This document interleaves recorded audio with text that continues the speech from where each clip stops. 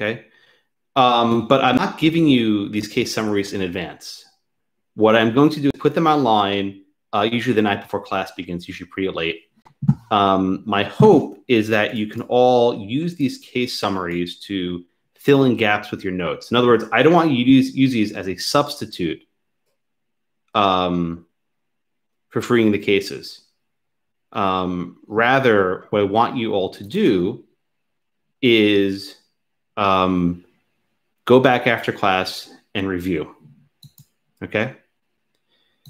People are still coming to class late. Catherine, you're late. I'll let it slide today, but you have to be on time, right? We're on Zoom. We're not on real life, so we don't have to deal with traffic. Okay. So where do you find? You don't need to put your name in the chat. I don't know why you're doing this. I didn't ask you to. Just rename yourself in the participant list. All right. So let me show you where it is that you can find in the syllabus. Okay. Share screen. Okay. So if you go to the syllabus, here's the top.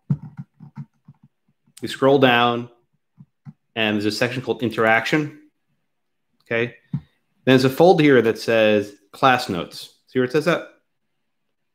Click Class Notes. You'll see a few folders. C1, C2, and case summaries. I have different notes for both sections. You're each independent, so don't worry about C2. So if you click case summaries, you'll see summaries of the first cases we've done from the class number 1, Johnson versus McIntosh, and for class number 2, Ghen v. Rich, Keeble, and Popov. These are helpful documents. I'll just open one up so you see what it looks like.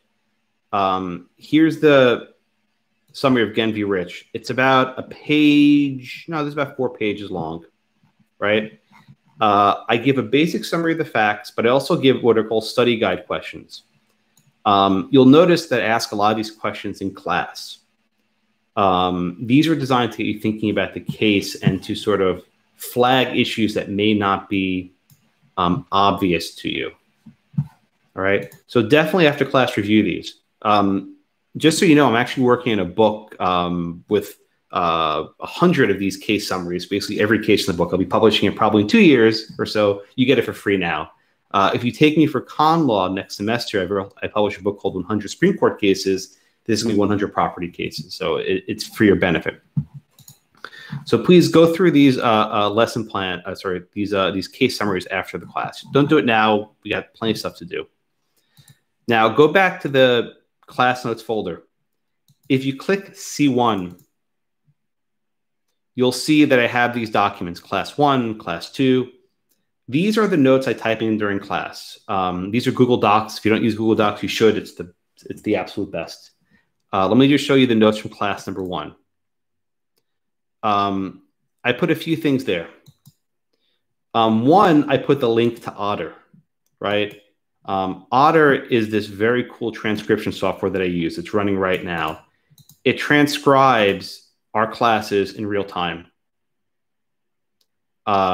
After class, I'm going to paste the link to the Otter right in the class notes. You can go back and see the entire transcript of our last class, everything word for word. And if you can jump to a specific point, you know, you'll start playing it. Honestly, I'm in the same boat as Derek. Right. So you can instantly see what we did last class. It's very, very cool. All right. I also have some pictures and fun things. You should open up today's class notes. So this is class 2.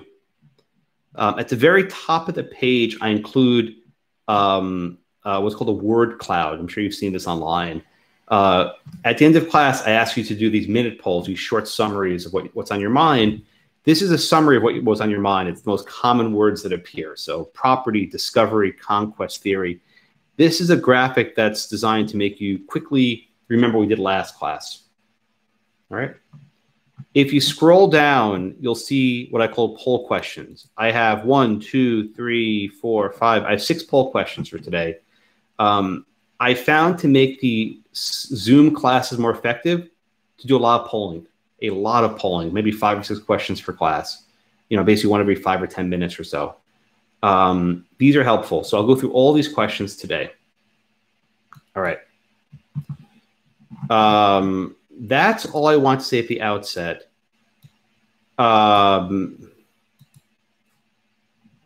Questions before we get started? Yeah, Matthew, go ahead. I see your hands up. Later in the semester, will those poll questions help us for studying it, for the final and stuff? Yes. Yes, that's why I give them to you. Of course. It's such a good 1L question, but the answer is yes. Let me put it this way. I am not very creative. The sorts of things I ask in the exam are not made up, on the fly. The sort of things I ask in the exam are based on what we did in class. I write a new exam every year. I don't reuse questions. And if I sense in a given year that something's bothering you, I'll ask in the exam. So I pay very close attention to these polling questions because they give me instant feedback of what's working for you, what's not. If I ask a poll question and you'll get it right, good, I move on, right?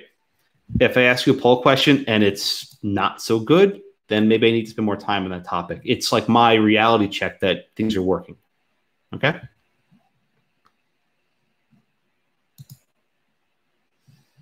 All right. Yeah, I generally do that on the first day of class, but last week was a little bit too hectic and I didn't have time for it. Okay. What else? Any other questions? All right. I probably won't do screen share again for a while. So when I say question number 1, you'll see it on your device, right, when you open up your iClicker, or you can look in the Google Doc, either one. All right. All right. So now let's do question number 1, the poll question, and it's a short answer. When I say short answer, this is not a multiple choice. It means you have to type something. It could be 1 word, 2 words, 5 words, a sentence, but you have to type something. All right, so question number 1 is this, and you'll see it on your device, or at least you should. If you don't see it, tell me. It says, when one European nation finds a new territory before other European nations, there is acquisition by blank, and you need to, fill in the blank.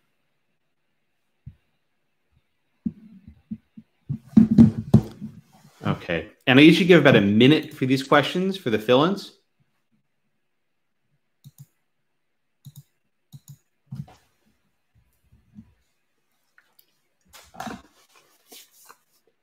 Okay. I have about 37 students and 35 responses.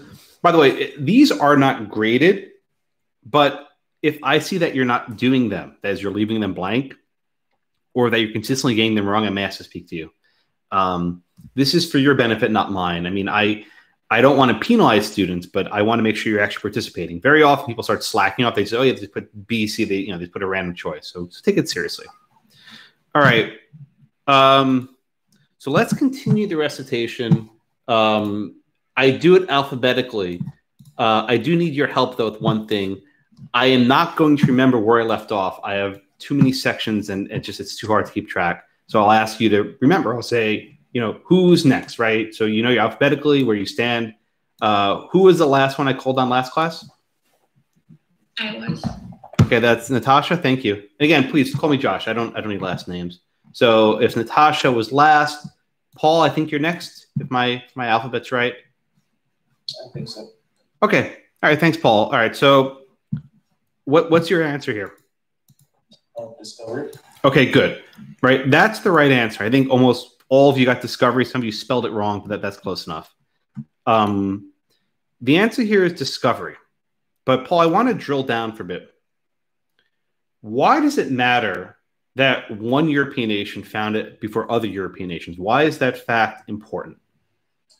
Because discovery is kind of on a first come, first serve sort of a basis. So the first one to find it has claim to the land. But is it really first come? Because there were native people; they were there for some time. Well, in the way that they kind of think about it, it's like the first come that's civilized. So it's the first come among who? Among the civilized nations. Right, the civilized European nations, right? I keep saying European because that's the word that's used, but I think Paul's just as well saying civilized. That's another word they use. Thanks, Paul, for that's correct. All right. So think of the discovery doctrine this way, right? Among the European nations, they often had competing claims to land, right? France says, no, it's mine. And Spain says, no, this is mine. The way they eliminated those conflicts was through the discovery doctrine. I said again, the way that the European nations sort of minimized conflicts was through discovery doctrine, right? What they did was they said, if you were the first European or civilized nation, to use Paul's words, the land will be yours. But of course, this isn't literally discovery because there were people there. There were people there for many, many years. All right. All right. Now let's do question number 2. Again, this is just review. Nothing's new here. This is a multiple choice. You see, these I go pretty quick with these. Question number 2 is this. I'll read it to you. After a European nation finds a new territory, it can acquire that land through, you have choices. A, conquest of the natives. B, purchasing it from the natives. C, both of the above. Or D, none of the above. Okay, go ahead.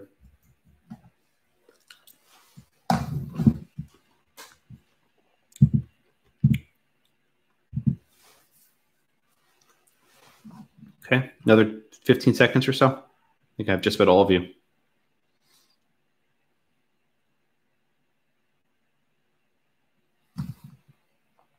Okay, and Azrael, are you here? Yeah, I'm here. Okay, Azrael, help me out here. What is your answer? So I knew A was definitely in. Okay. I didn't know B was. So I went ahead and chose C, mainly because I didn't remember if it was European nations or if it was the U.S. government that was able to buy from the natives. I know that the U.S. government was, but I wasn't sure. That's actually very, very good thought. Well, let me just give you the, Azrael, if I can ask you a follow-up question, please. In Johnson, we have Chief Justice Marshall wrote the opinion. Did the United States adopt all the rules that the Europeans had, or did they change those rules? What did Marshall say? To start off, they did. But yes, they did go ahead and adopt the European rules. So if the Americans could buy land from the Indians, could the Europeans do it as well? Yeah. Okay. Yeah. All right. So now we're on the right track. Let me ask you one more question, Azrael. Were the Europeans and Americans required to pay for the land from the natives? I would say no, because who was going to enforce it? I don't think so. Okay. So then why would they pay for something they can get for free?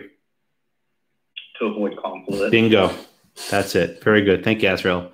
So what's the answer here? C. Yeah. Okay. C is the right answer. And let me just explain why to everyone. Very good, Azrael. We know conquest is in, right? That's there. We discussed this doctrine of acquisition by conquest, right? That the Europeans, if they wanted to, could just have a battle and slaughter and engage in just awful bloodshed. And at the end of that, they would be, overpower the native people, more technology, more weapons, whatever, and they would get the land. There was an easier way to do it, right? Instead of engaging in bloody combat, they could just buy it. Right? They weren't required to. They were well within the rights of just taking it by force. But I think most people would say, not most people, perhaps some people would say it's better to have something voluntary. Now, what do they pay for it in? That's often controversial. The natives didn't value the same thing the Europeans did. They didn't value necessarily gold in the same way. They didn't value, money. The paper currency was, not very important to them. It's also not clear if the natives fully understood what they were getting themselves into. They didn't always understand these treaties. They may not have understood the notion of giving property outright versus maybe just giving a temporary license. So the actual treaties themselves were very much in dispute, but keep in mind that you were able to buy the land. And in fact, that's how Johnson arose. McIntosh bought the land from the federal government, and the federal government had acquired it from the natives, not through conquest, but through some sort of transaction, a treaty. Okay, any questions so far? Yes, sir. I had a guys, if you want to speak, you have to raise your hand. Don't just jump right in. Yes, thank you, Zach. Sorry. When I call on you, then you can speak. Otherwise, we'll have people talking over each other, and then it doesn't work. Yeah, understandable. I had a technical question on McIntosh. Yeah. Because the opinion says he got a grant from the government, but if people were given the land, they got a patent. Is that correct? Okay, I don't want to get into the specifics, but you're on the right track. The specific way in which the government acquired that land is actually very complicated, and I'll give you the short thumbnail sketch. Even before the United States government was formed in 1787 with the Constitution, we had this other government, the Articles of Confederation. Right. And at some point, Virginia, which is one of the original 13 colonies, gave the land to this Articles of Confederation government. How Virginia got it is even more complicated, and I really don't want to get into it. So don't kill yourself. But the simple rule is that the government, whether the state or the federal government, at various points, could acquire the land from the tribes. Okay. That helpful, Zach? Yeah, I just wanted. Yeah, I figured it was more complicated. Okay. It's a really good question, but the short answer is it's messy. I actually emailed one of the editors of your casebook, Strahilovitz, who's a good guy, and like, do you explain? It's like, yeah, he actually explains to the students how Virginia got it. I'm like, okay, I'm not doing that. It's too messy. Okay, doke. Let's do question number 3. And again, this is a short answer. I want you to type stuff in. Question number 3, short answer, says this. Under the rule in Johnson versus McIntosh, the native people have the right to blank the land, but cannot blank the land. That sounds awful. That's like, this is from law school Mad Libs. But do you even know Mad Libs? Is that even a thing anymore? I don't know. Yeah, still a thing? Okay, good. All right, and I'll give you another 30 seconds or so.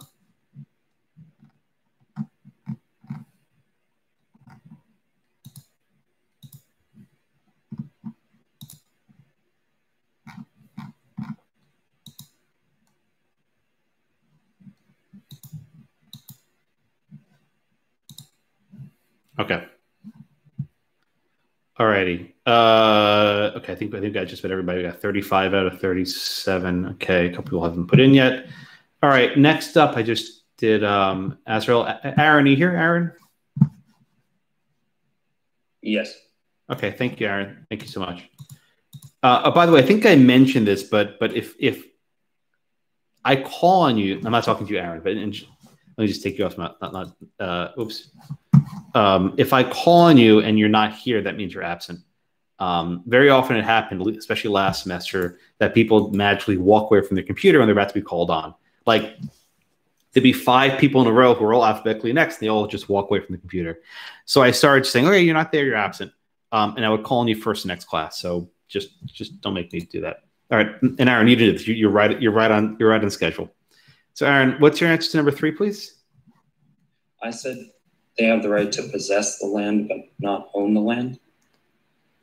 Okay. You have the right to possess the land, but not own the land. Let's start with the second. What does it mean to own the land? It's able to sell it. Is there a difference between owning the land and selling the land? Owning it is having the right to determine what's done with it. Well, Aaron, let me ask you a question. What's the difference between owning it and possessing it? Those seem like maybe the same thing. I wasn't sure if possess was the right word. But what's the word that Marshall used? He used it over and over again in Johnson. The Indians have the right to blank the land.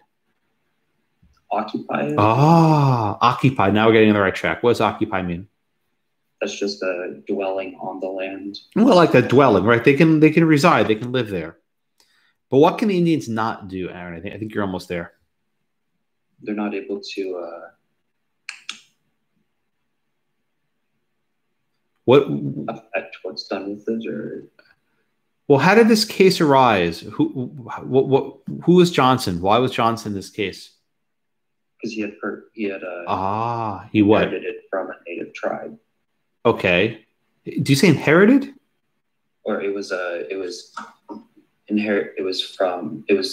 given by Given for free? no, it was sold. Sold. Okay. Can the Indians sell property? No.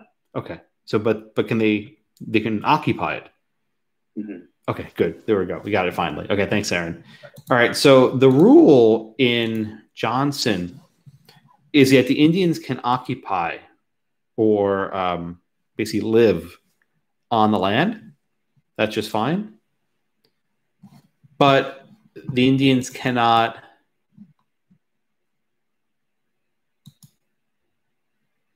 sell it.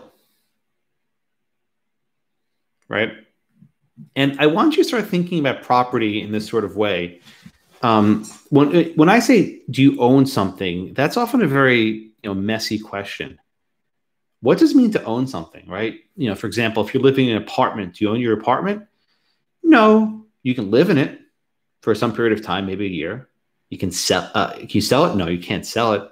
Can you have guests over? Maybe for a few days, but not like permanently. Then you need to have a sublease or something. You have a roommate. You're allowed to have a roommate, right? Property is about your relationship to a piece of land. It's not a set thing like do you own it or not, right? I bought my house, but I'm not the only person who lives there. And I live in a homeowners association, HOA. There's certain things I can't do on my property, right? I have to let people walk in the front yard. So property is not the sort of absolute. There are always going to be different facets of how you use it. And start thinking of property in that sort of complex way. All right. I think that's what I want to do for review. Does that make sense? Any more questions on Johnson from the first class? I always try and start class off by making sense of the last class. That helps.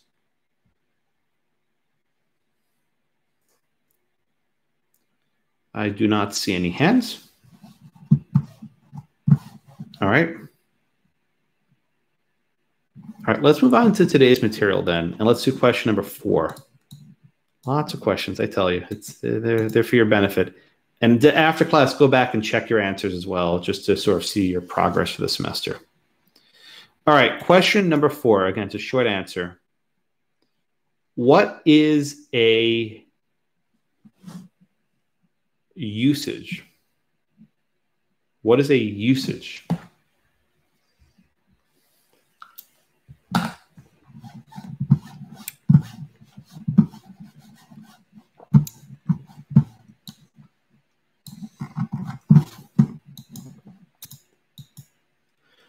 Okay, another 20 seconds or so. And I'll be calling on Emily next. I apologize, Emily.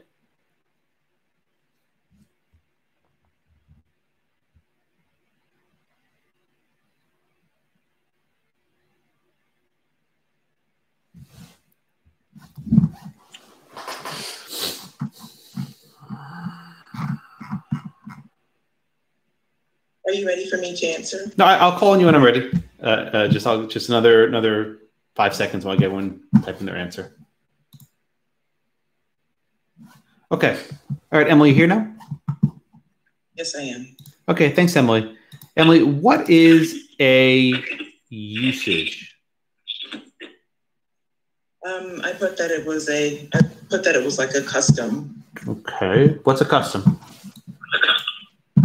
A custom is the way that things are usually done, a tradition, the normal manner of carrying things out.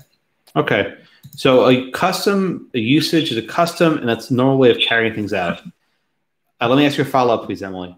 How are we supposed to know what is and is not a custom? From history, from common practice, from the community's practice, in the area. In the given okay, now we're getting closer. So you said the community's practice in a given area. Which community? Or how do we know what community we're talking about? Well, I mean, it can be regional if you're talking about an industry. Okay. No, now we're getting closer. So you're saying an industry can have a custom. What do you mean by that, an industry? Now we're getting much closer to where I want to go. I'm sorry, what was that? You said an industry can have a culture or custom. What do you mean by an industry? I think now we're getting where I want to go with this question. A profession, a way of earning a living. An area of commerce. Okay. All right. Thank you, Emily. Okay. Angelina, are you here? Yes. Okay. So I want to follow up what Emily said a minute ago. Okay. She said that an industry or a profession can have customs. How do professions develop these usages or customs? How does this happen? They can do so through policy. It could be like a workplace custom. So if everyone knows that, for example, that say that there's 5 employees, they may have this thing where, they use the coffee pot, something as simple as that. And whenever it's out, whoever was the person to have the last cup goes ahead and fills it in. It could be something. I like that. It's a good example. So everyone knows when the pot's empty, you have to do it. Or if the garbage can's full, you have to take it out, right? You know these sorts of things. Now, Angelina, do you have to write down these sort of customs or usages? Does that have to be in writing somewhere? No, those kind of things are kind of formed out of habit and just out of habit. Almost traditional. All right. In a sense. I like that. So traditional. So you said if there's a office with 5 people, they all have the same custom. Right. Now, what happens if we're not talking about within a single business, but we're talking across an entire industry? In other words, how does company A get on the same page as company B? How does that happen? So 2 different entities are saying kind of like Walmart and Target versus like this Walmart versus the other Walmart. Right. Yeah. How do you enforce customs across different people in the industry? Well, generally, whenever you see that something is working very well for one company, the other company may be kind of upheld to those standards, whether or not that was something that they initially were trying to do. And then it becomes easy to adapt. But what if one company tries to get an advantage over the other? Then that would take advantage, and they ignore one of these customs to take advantage to get a leg up. Well, depending on what those things are, they could be taken to court. Okay. Now we're getting closer. Alec, are you here, Alec? Yes, I'm here. All right, Alec, I want to follow up on what Angelina said. She said that if a company doesn't follow one of these customs or usages, it may actually be illegal. That company A can sue company B for violating a norm or a usage. How does that work? How do you go to court? I mean, you're now, I guess, second semester law students. How do you go to court and say, Your Honor, he's violating a norm? Is that a statute? Is that common law? Is that a UCC? What the hell is that? How do you go to court for violating some sort of unwritten rule?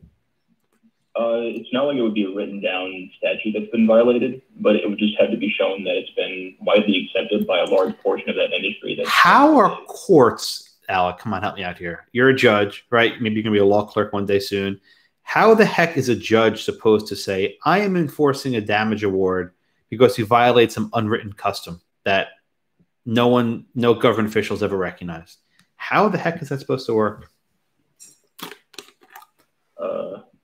It just does. I don't know. I mean, it just does. They're trying to promote equity. Equity. Oh, my favorite. I hate the word I hate the word fairness. It's my F word. I hate that word because it doesn't mean anything, right? It has no meaning. I will never say something, is that fair? I will never ask that question because it's a meaningless question. We all have different senses of fairness, and it doesn't get me. But Alec, how do we know what these rules are if they're not written down? I mean, that's my question. They're not written down. There's no precedent. There's no case. There's no statute. There's no restatement. How do we know what these customs are? I just really don't know a way to be able to know what they are is based on what the industry does. I mean, you have to see how things are throughout. Yeah, but okay, good. So Tyler, are you here, Tyler? Yes. Okay. So Tyler, Alex says we can know what the customs are by looking at what the industry does, but isn't the very nature of this dispute there's not agreement on the custom?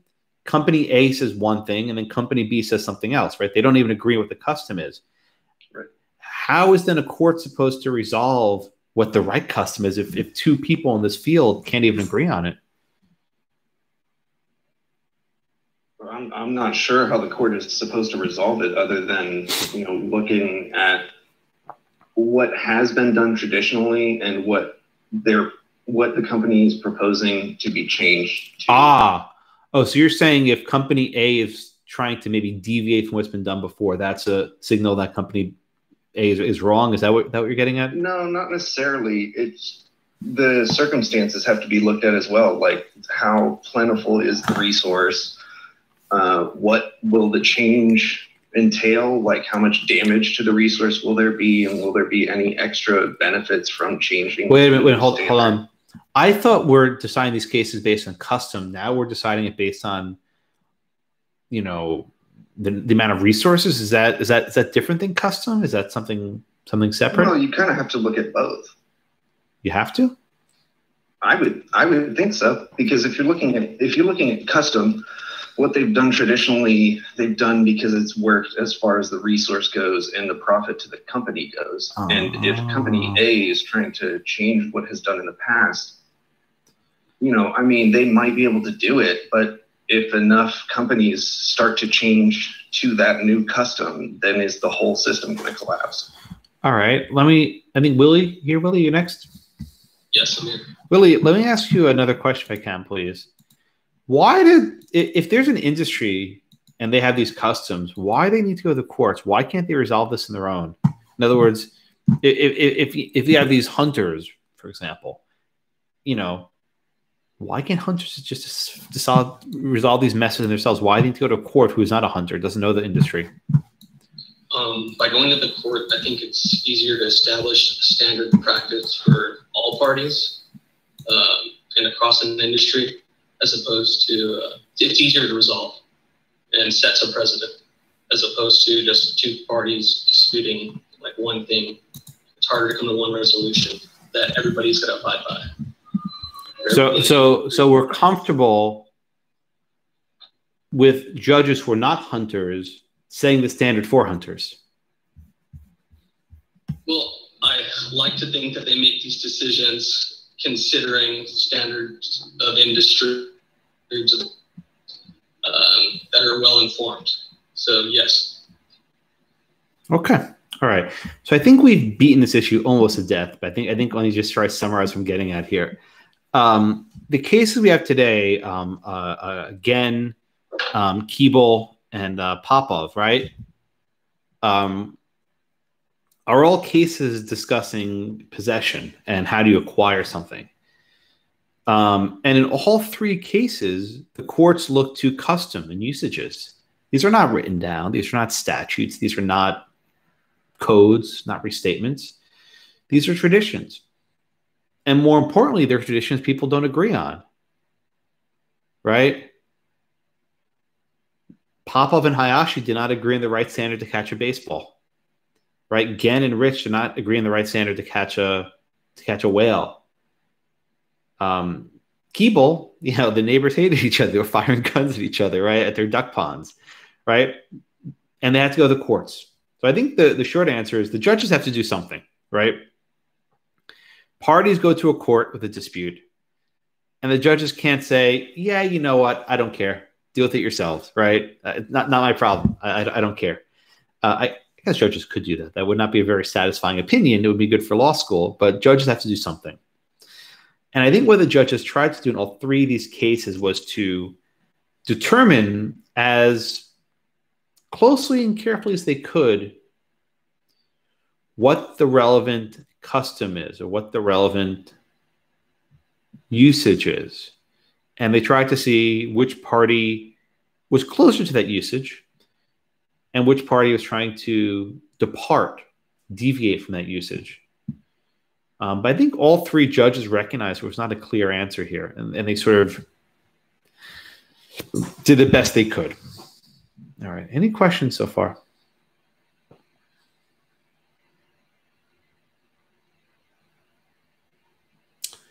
Okie doke. Let's go next to Zach. Zach, are you here? Yep. Yeah, no, I think I saw you earlier. Okay. You want to give me the facts, please, in our first case, Ghen v. Rich, please? Sure. They're both whalemen who are engaged in whaling for oil business. Just by the way, you may not know this, but today we generally get we get oil from the ground. We dig, we drill, whatever. Back in the 1800s, the way you would get oil was actually by killing whales. It was not a very efficient method. You would take this 70-ton ginormous whale and maybe make about 24 barrels of oil. Right? This is not very effective. But they would basically chop up the blubber of the skin, and they were able to what's called try or extract oil from the skin. They would use it for like lamp oil, heating oil, things like that. Just background, which you may not know. All right, Zach, I didn't mean to interrupt you. Go ahead. No, that's okay. That's what I was going to say anyway. Good. Okay, go on. Ghen kills the whale by harpooning it, but based on the physical world that we live in, the whale sinks. Oh, let me just stop you right there.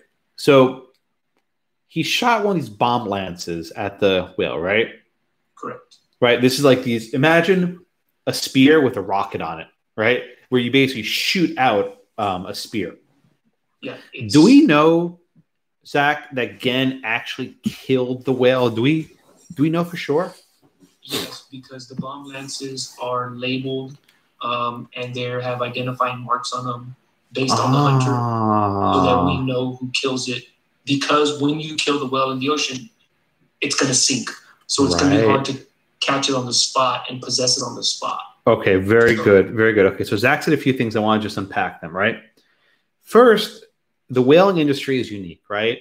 It's impossible to tow a live whale back to shore. You can't. It's too big. Even today's standards, yeah. Yeah, it's just these things are like 70 tons. Just you can't do it. So what they would do is they would kill the whales. And the whale would, upon its death, sink to the bottom of the ocean. And this is kind of gross, but basically eventually it blows up, right? All the air comes out of it and it sort of lightens up. It floats to the surface. And then hopefully they find it. Now, how were the whalers smart about this? They would use a little tip on their bomb lance with a specific marking. So imagine like a star, right? This crew is the star crew. And if they find an incision, right? Basically a piercing in the skin that's a star, it's this crew's boat. Think of it like a cattle brand, right? We're in Texas, right? If you drive all around Texas, you'll see different ranches with little symbols on their ranch. That's their brand. They would put that brand on their cattle, so this is Josh's cattle, this is Zach's cattle, and then you don't steal someone's cattle. That's a capital offense.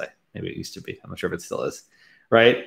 That was it. Okay, Zach, thanks so much. So the idea was you would use these brands on these bomb lances to determine whose whale was whose. That was Zach. Catherine, you here? Catherine R? Okay, thanks, Catherine.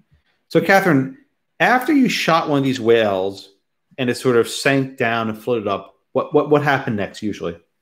So it would take a couple days for the whale to kind of resurface, and they would go back and get it. But oftentimes other people would find the whale, and so they would go back to, I guess, the town, and they would, find the person from like the bomb lances that they had, and they would get like a part of the money. Okay, good. So generally, the right thing to do is if you find one of these whales, let's say the whale washes ashore on the beach, right? Right. Yeah. These are huge whales. You would go to the town and say, "Hey, I found a whale with this symbol in it. Whose is it?" Right. And then someone would show up and pick up the whale, and then the finder would get a cut. We would get literally a cut, but we get some money. It's called a salvage, a fee, right? Catherine, is that what happened here in our case? No, the man took it to auction, basically. He pretended it was his. Yeah. Yeah. He pretended it was his. All right. Thank you, Catherine.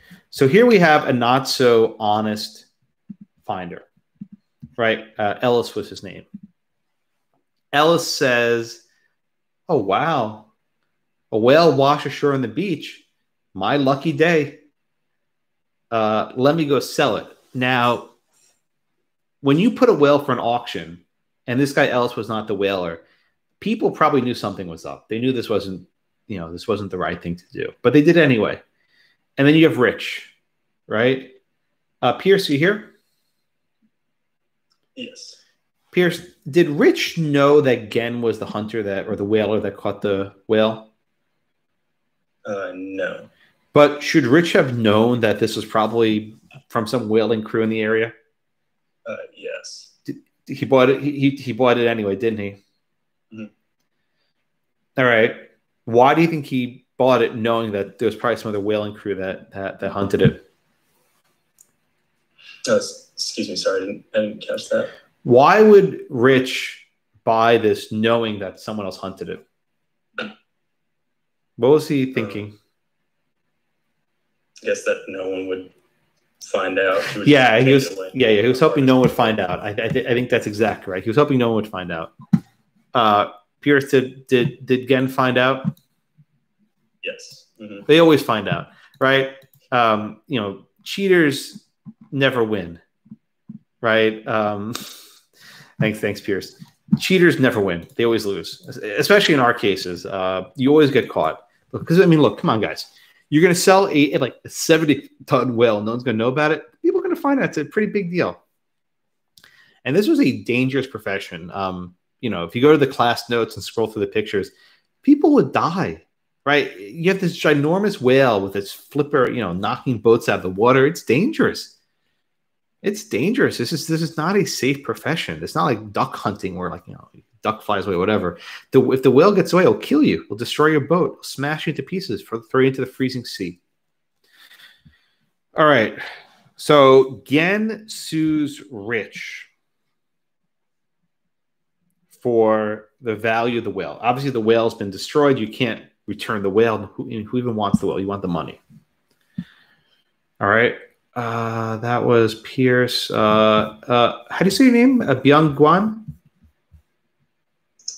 I wrote Brian, but okay. If you prefer Brian, I can do Brian. No, it's okay. Whatever you prefer. I'm looking at the roster because I don't always check the Zoom in the same way. Oh, okay, that's fine. I'll go by Brian. That's fine, Brian. So, Brian, how did the judge go about deciding this case? He looked at the previous cases where they rely on the customs. Okay, so tell me about those cases, please, Brian. Well, first one is, let's see, it talks about, the Arctic whale hunters, how limited,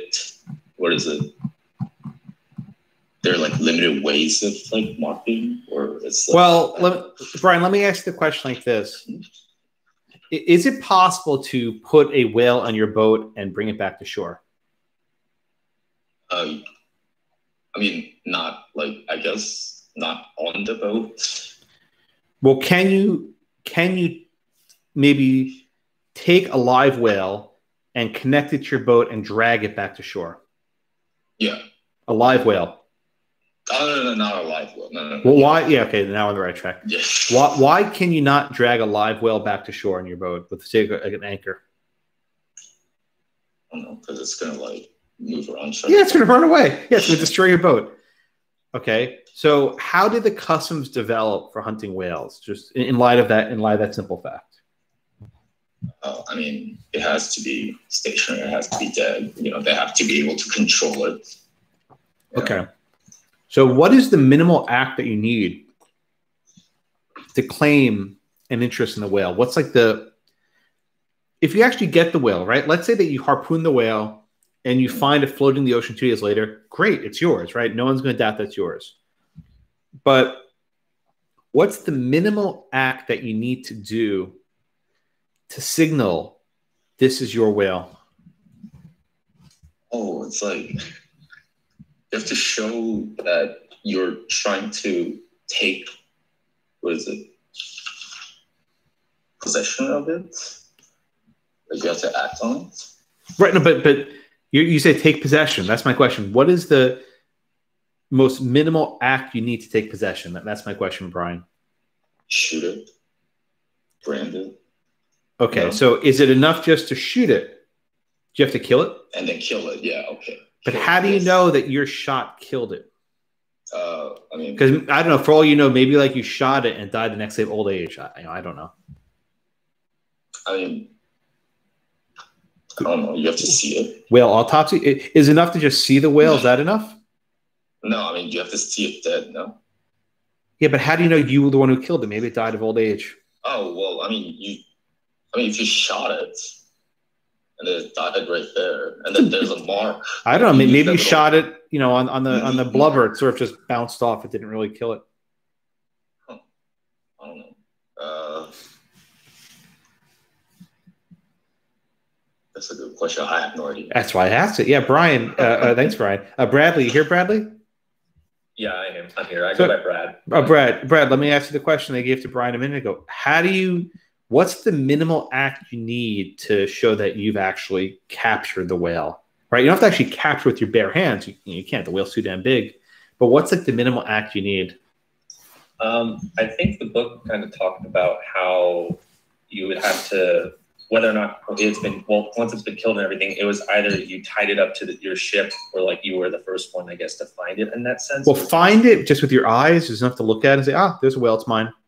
Well, no, like you have to go and like they talked about one of the things was you had to, what was it? Whoever was the first person to tie like their, not rope of some, whatever it's called. The line.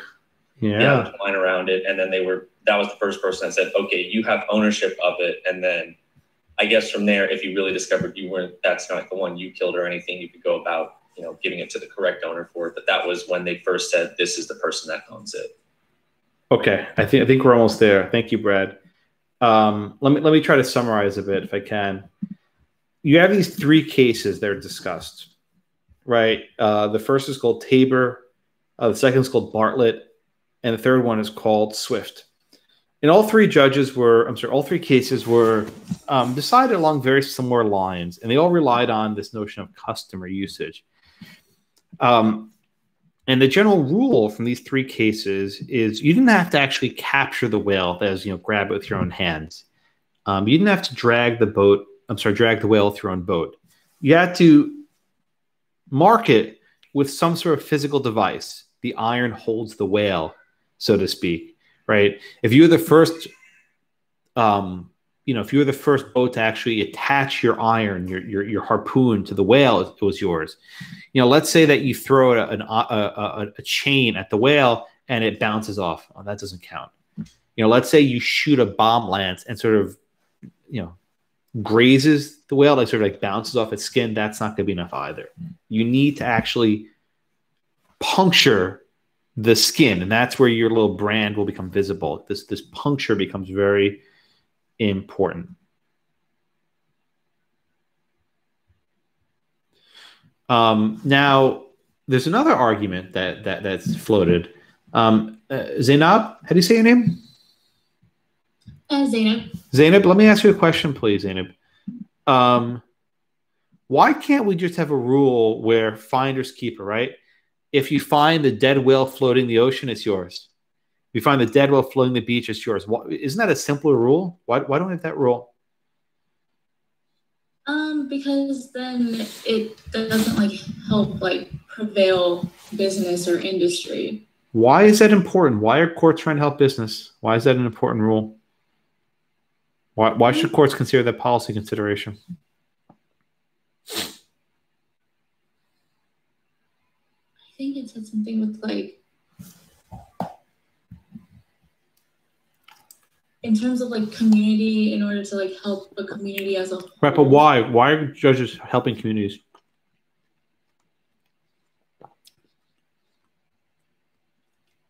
To secure revenue and profit. I think I'm just going around this. You're giving me a circular answer, but why a judge is supposed to secure revenue and profit?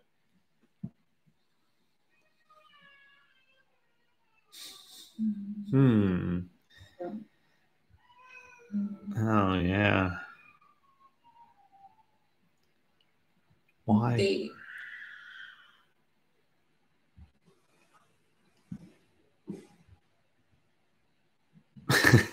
maintain. I'm just gonna say the same thing. Like maintain. There's not a good answer. I've let you flounder enough. Thank you for that. You know, why, right? Why are we? Why are judges doing this? They don't actually say it. But what I think is going on here is that judges want to reward people who put labor into their work. This is sort of the labor theory we talked about last week. That if you spend all this time hunting and chasing down foxes and whales and these other animals, you should be rewarded for it. And it seems to be, and I hate the word, unfair to reward the person who simply finds the whale floating in the sea who didn't have to go hunt this dangerous beast. So you're going to see a lot of discussion in these topics about rewarding labor. Now, the other rule is a lot easier, right? Finder's keeper. Whoever gets the ball keeps it. If you find the whale, it's yours. If you find the baseball, it's yours. Who cares? Who cares how much work you put into it? So you have one rule that seems more fair. That's the labor theory, that if you put all this work into it, it's yours. You have this sort of fair rule. And you have another rule, finder's keeper, that's pretty certain. It's yours. You found it. You have the whale. You have the ball. Keep in mind these two considerations. One is the labor theory is very fair, and this sort of finder's keeper, this capture rule, is more certain. Neither is right or wrong, and in fact, courts sort of look at both of them throughout the course of this semester. Okay.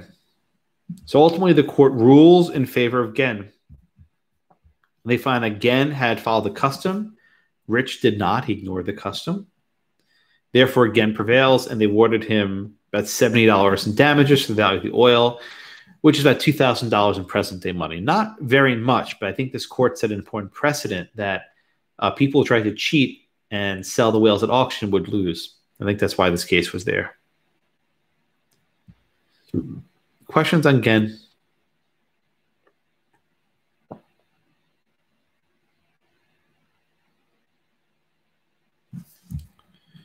Questions on Ghen? I have a question. Yeah, go ahead, Matthew. They talk about the this word appropriation whenever we bring up this case. I'm just trying to figure out what they mean by. So, like, one line says it requires in the first take of the only act of appropriation that is possible in the nature of the case. What do they mean by appropriation? Right. Appropriation is just another word for take. Right. He's taking ownership. He's taking possession. That's what appropriation means. But that doesn't tell you what it means to take possession. You still need a theory. In this case, the theory is you appropriate property when you put the iron onto it. You've basically you've taken the first step to acquire it. That help? Okay. Thank you. My pleasure. Azrael, go ahead. So with the tragedy of the commons and there's no more whale hunting anymore, what rule are we exactly supposed to take from Ghen? All the above. Yeah. The short answer is just not a single rule. The court doesn't give you a rule.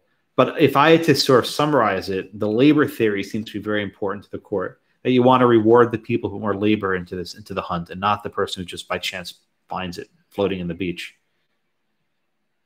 That makes sense? Yeah, Josh, thank you. My pleasure. All right, let's do, guys, question number 5 and move on to the Keeble case, our next case. Again,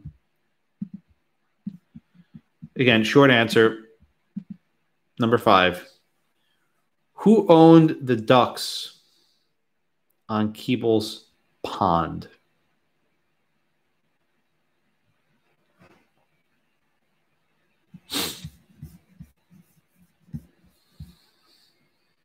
Who owns the ducks on Keeble's pond?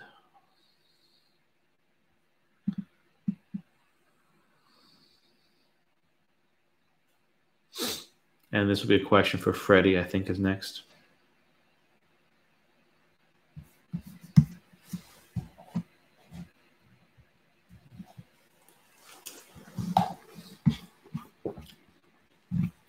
Good. Got everyone. Freddie, what's your answer here? My answer was Keeble, the owner of the pond. Okay. So you're saying Keeble owns the ducks. How do you know that? How do you know that Keeble owns the ducks on his pond? This might sound like an obvious question, but the answer is not so obvious. I was thinking that he owned the ducks because he owned the land that they were on. Now, are ducks domesticated animals? Are they like a chicken or a cow that lives on a farm? No. No. So a duck can be on my pond today and maybe in your pond tomorrow. I don't have a pond. I don't think you have a pond either. But in theory, ducks can go from my pond to your pond, right? Mm-hmm. Can you own a wild animal? Not necessarily. You would have to. How do you just kill it first? So the only way to own a duck is to kill it? Can you own a live duck? No. So the question they asked you is who owned the ducks in Keeble's pond? You said Keeble. So can Keeble own the live ducks in his pond? No, he can't. No, he can't own them, but maybe he could. Maybe he could have a right to them. Ooh, what do you mean a right? Like once the ducks are on his land, he doesn't own them, but he has the right to, I would say, like acquire them. Possess them. And what if I go to, I try and shoot a duck on Keeble's pond? Can I do that? No. Why not? Not without his permission. I would think. Okay. All right. Thank you, Freddie. All right. So I want to highlight an aspect of this case that's discussed in the notes, but students often miss. And I'm going to type in the notes. I'll type at the very top of the document. There's a doctrine called ratione soli. See it. Ratione soli. It's spelled R-A-T-I-O-N-E soli. S-O-L-I. Ratione soli. Ratione soli is this doctrine that says you own the wild animals on your property so long as they're wild animals on your property. If they fly away, they're not yours anymore. But so long as they're on your property, they're yours. Right? So if you have a forest that you own, if there's deer running through it, so long as the deer are on your property, you can hunt them. They're yours. If you have a pond, you can hunt the ducks on your pond. Right? You have ownership of the animals on your land, wild animals. If they fly away, they're not yours anymore. All right? Everyone with me? Yes, Zach. At what point do they stop being his? When they're no longer on his land. When they escape. When a duck flies away to somewhere else, it's not yours anymore. Does that mean when they're 5 feet off the ground? When they're outside of his fence 10 feet off the ground? It's a really good question. There's a common law doctrine that says you own all of your land up to the heavens and down to Hades, down to hell. So in theory, if they go straight up, it's yours. If they move 1 inch over the property line, they're not yours anymore. So you can do a duck hunt in the air. Your air rights are yours. Right. I remember that from Torch 1. Yeah. But we also don't let people say the plane can't fly over my house. We'll talk about airplanes and property too. The airplanes actually are a very tricky application of the ad coelum doctrine, which we'll get to maybe next semester. Okay. But a common law before airplanes, a duck in your airspace was yours. Okay. Yeah, but don't start shooting airplanes. There's actually a lot of litigation now. People shooting drones over their property. That's the new thing. Yeah. And guys putting on their jetpack and flying at the airport. Yeah, we've seen that. Bennett, go ahead. If you technically own the wild animals on your land at the time, are you able to? My thinking is you can make a business out of that if you really wanted to. Sure. Capture these animals and then sell them to whoever. Yeah. That would be fine. Yeah. It's yours. So speaking of business, right? Let me call on Catherine W. You here, Catherine? Yes. So Catherine, let me ask you the question. The facts of Keeble are actually pretty straightforward, right? Keeble had a duck pond And he had these little what are called duck decoys, basically traps to try to trap ducks. This was a hobby. I don't think it was a business.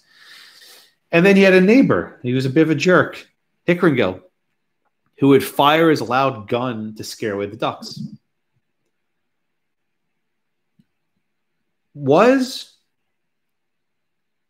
Catherine, was Hickeringill allowed to fire a duck fire this gun at his property, at Keeble's property? Can you do this? I want to say yes, but I only want to say that because I know that they said the cause of action was because by doing that, he's getting in the way of Keeble's livelihood. But isn't there a simple way to decide this case? Sorry, could you say that again? I'm sorry, I was chewing. Isn't there a simpler way of deciding this case? Didn't we say the ducks belong to Keeble? Yes. And didn't the guns interfere then with Keeble's property? Yes, because the second time he shot the gun, the ducks completely abandoned the pond. So why do we need to get into this sort of unfair competition doctrine? Because Hickeringill had also opened up a decoy pond next door. Did he? Yes. They both had decoy ponds. I don't think so. I think the court said he could open it up. I don't think he actually did. I think you may have just slightly misread that. Ashley, here? Yes, I am. Ashley, why did the court get into this unfair competition doctrine if there's such an easier way of resolving this? Well, the neighbor, it caused a disturbance to the property owner, and it also derived him a profit. Okay. Was this actually his business, or was this a hobby, do you think, Ashley? Did you get the impression this is like some sort of guy who ate ducks for food, or is this just sort of fun? Well, actually, when I was reading it at the beginning, I thought it was more of an enjoyment because I think it said that it took away from his enjoyment, and then when the court started talking about it, it said that it took away from his profit. But I would lean more towards enjoyment. Okay, very good. I think this is a hobby. So I always teach this case. It's not entirely clear to me why the court chose this path. The ducks were, I think, belonging to Mr. Keeble. And I think that Hickeringill interfered with his property, and that's enough for a trespass action, right? But instead, the court chose a different analysis. The court said, you cannot interfere with someone else's livelihood. Okay? So it's actually a fairly simple holding, but I think it's probably not the best holding. So any questions then on the Keeble case, that you can't interfere with someone else's livelihood? You can compete with them. You can open up your own. This is, I think, where Catherine may have misread it. You can open up a competing duck decoy, and maybe you attract even more ducks, but you can't start shooting your gun to scare away his ducks. Yes, Alec and then Derek. So I understand in this case he did it with the purpose to scare away the ducks, but what if you were hunting ducks on his own property and as a consequence scared away Keeble's ducks? I mean, is it just the intent that I think that would be a different case. I think if, let's say he had a hunting reserve in his property and he created lots of noise, that could be a nuisance or something like that as well, even if his intent was different. Right, but this wasn't also a nuisance claim. He didn't bring a claim for a nuisance that you're making noise. It was you interfering with my business. So it's a very specific claim that was brought here. Yeah, Derek, go ahead. Yeah, Josh, my question is with the note 2, the last sentence there. It says that Hold on. Just give me a page number. I'm not sure where note 2 is. Page 37. Okay, thank you. I'll bring it up. Okay, page 37, note 2, last sentence. Okay, which sentence you're saying? I'm sorry, the second paragraph of note 2, the last sentence. It says the judge ruled on the theory of malicious interference with the trade. So was it his livelihood or was it with the trade? I don't know that the court used the language trade in the same way you might be thinking of it. I think it's actually a little bit unclear. Hunting is definitely a trade, but my sense is he was doing it for sport, for hobby, for fun.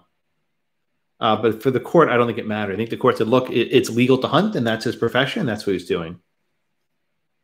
Okay. I just wanted to make sure they weren't. Yeah, I think they use the word trade perhaps not the same way that we might use it today. Right. You could make a livelihood from it, but I think these are pretty wealthy people. You know, they were not doing this for money, for ducks. They were doing it for sport. All right. Thanks, Derek. Yeah, Bennett, go ahead. So what we're really focusing on is the intent of the guy who fired the gun. That's what we're mainly focused on here. I think that's what pissed off the court. I think the judge was very annoyed that he was trying to deprive what's his face Keeble of the ducks. That was his intent. Because it does say on the top of page 42 that Hickeringill did have a decoy pond at Pond Hall. And so I guess we're trying to determine whether he was just trying to scare away the other ducks or if he was actually firing. Yeah, I think. Decoy. Yeah, I think. Yeah, look, I think what happened here is he wasn't trying to get ducks for himself. He was just trying to piss off his neighbor. I think some sort of feud.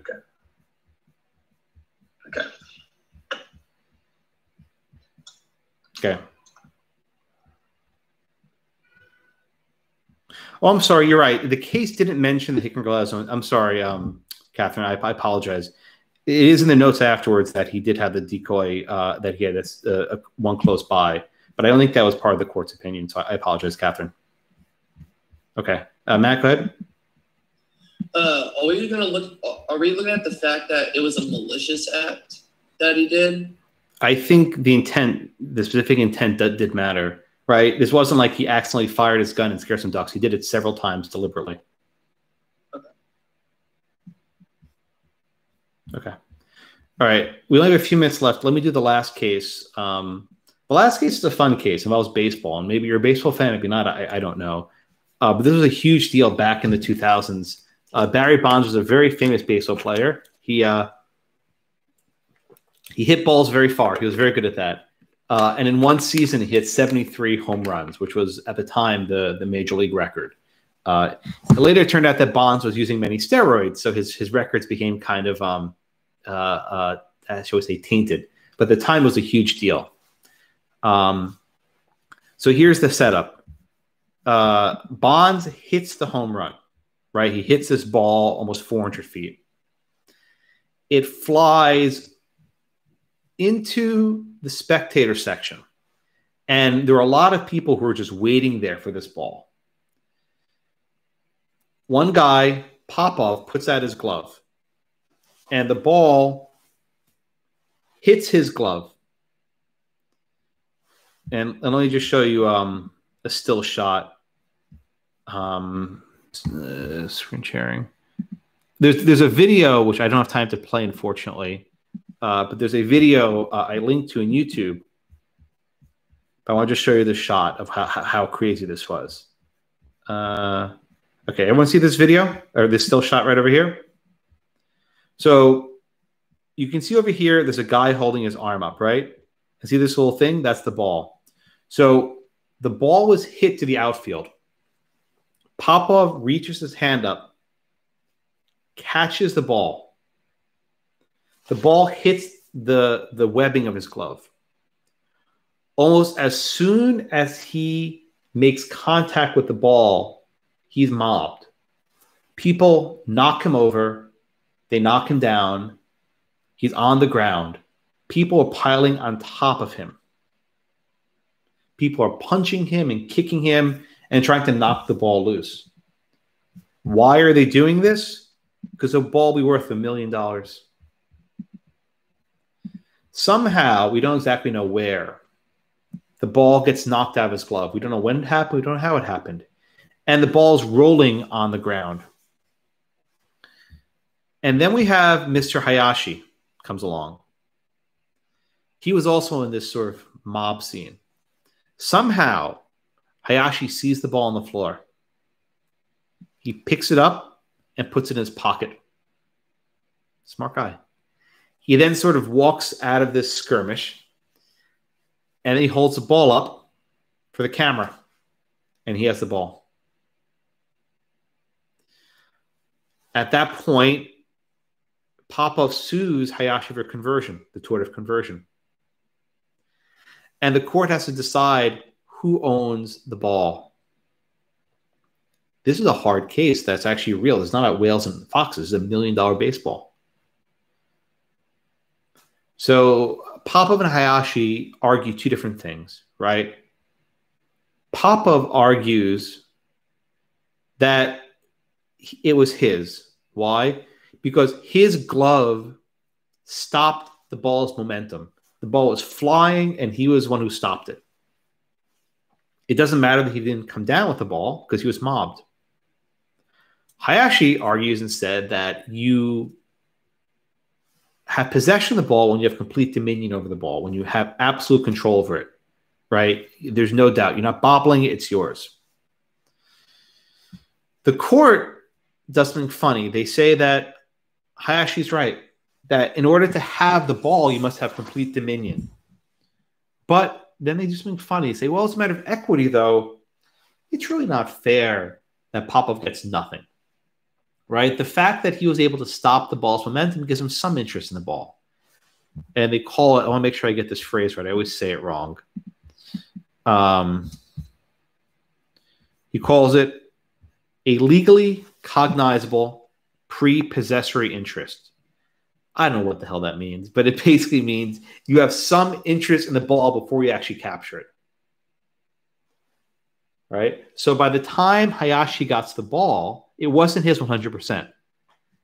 Popov had another claim to the ball. And the way the court resolves this dispute is to just say, you know what? Equitable distribution. We're going to just sell the ball at auction, divide the money in half. I mean, if this was the judge's ruling, he took a long way of getting. This is just such an obvious ruling. But he had to really go through step by step of when you actually acquire the ball. And part of the court's analysis was custom. He said that fans expect to have the ball. You have the ball. It's yours, right? It's something that you have yourself. So in the end, the court says, sell the ball. Well, they sold the ball from, at auction, but it didn't get $1 million. It got barely $400,000. And at that point, Popov had so many fees, he was actually bankrupt. He had attorney's fees. He couldn't even pay his bills. So his lawyer basically had to seize the money he got from the auction. Things never end well when you go to lawyers, right? Don't ever hire lawyers. All right. I am out of time now. I'm at 10:15. I'm going to start the minute poll. If you could please type in any sort of questions or thoughts you might have into the chat. I'll leave this open now. If you have questions, please ask them now. Or if you want to office hours later, we'll be back around 2:45 today. But I'm happy to sit here now for questions. Anyone has questions now?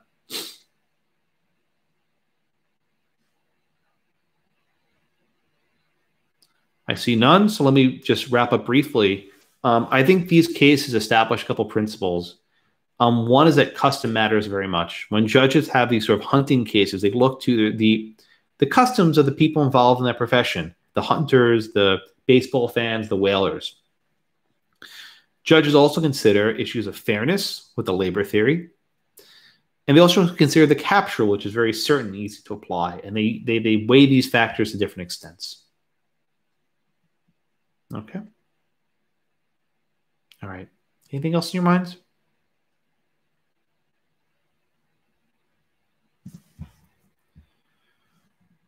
Yes, sir.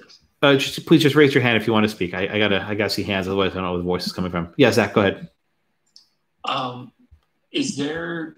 I know different professors have their different idiosyncrasies about how to write out things. Is there anything particular? You want to ask me this maybe next class when we're not out of time? I'd be happy to answer this one. I promise. Fair enough. Okay. All right, everyone. I'll see you guys later. Thank you. Have a good weekend, sir. You too. Bye-bye.